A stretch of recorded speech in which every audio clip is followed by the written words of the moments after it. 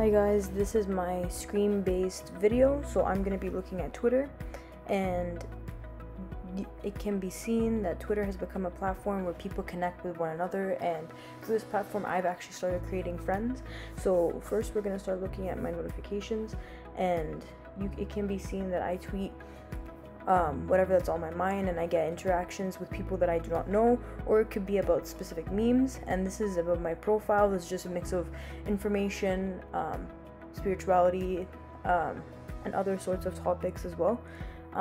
So throughout my Twitter feed, as you can see, that it's a mix of different information. It's either memes, or people are just posting their experiences, or they're being proactive and sharing different hashtags to spread awareness. So lately it's been about the shooting in Atlanta, and then here's more spirituality and more memes and the vaccines. And it's just essentially, when you're going through my feed, I just find that there's so many different topics and conversations that are going on, that people more or less just post whatever they're trending or whatever they find very much a big topic in our today's media. So this is my Twitter. Thank you for listening.